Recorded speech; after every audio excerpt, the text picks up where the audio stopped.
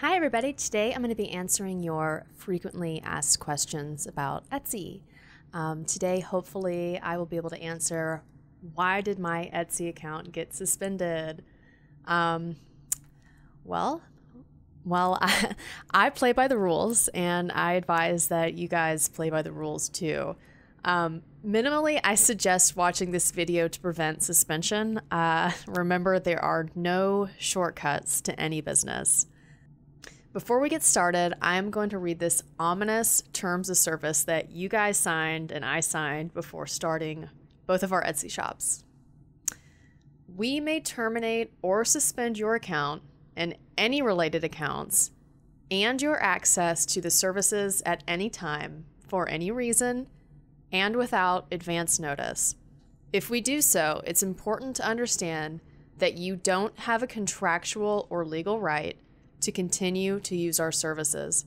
For example, to sell or buy on our website or mobile apps.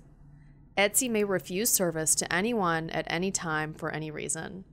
If you or Etsy terminate your account, you may lose any information associated with your account, including your content.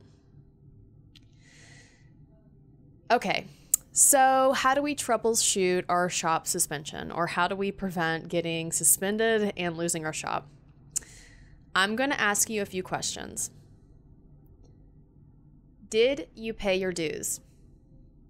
Are you selling products that you shouldn't be selling on Etsy? Are you selling products that aren't actually handmade? Are you drop shipping items on Etsy? Do you have multiple shops? Are you selling Disney stuff or trademarked imagery? If none of this stuff that I just mentioned applies to you, Etsy may have made a mistake, in which case you need to reach out to them to the email they have on file with your account immediately. Good luck, and hopefully this doesn't happen to any of you guys. Thanks for watching. If you liked it, please subscribe. If you have any questions, comment below. Bye.